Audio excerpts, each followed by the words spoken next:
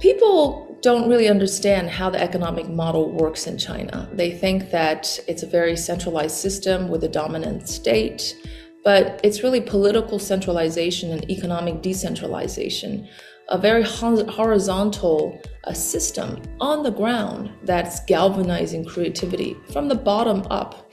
Yes, there are top-down decisions made and macro strategies and objectives determined at the top central level, but how China spurred innovation is very much a grounded story. If you look at unicorns coming, Chinese unicorns, which is second to the US, they're scattered all around China, even in second-tier cities like Wuhan, Chengdu, Hefei, etc. Maybe cities that most of us have never heard of.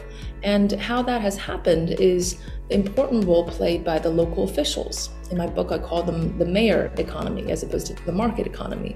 But what it really represents is that there's a close collaboration often with the private entrepreneurs, promising private entrepreneurs and the local officials, where local officials enable private entrepreneurs, whether it's helping them coordinate state financing or helping them build a supply chain, attract talent, all of these really essential elements of success, especially for still a developing country where institutions are not completely mature. And what people don't see is that that kind of decentralized model is actually how China reformed.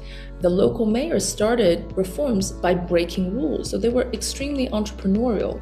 And if you can imagine in the US, a city mayor goes and does all these very entrepreneurial activities, and in 3 years' time, they're rotated to another city and replicate the same model. This is how the competition keeps the local officials in check, and this is how China has done creativity.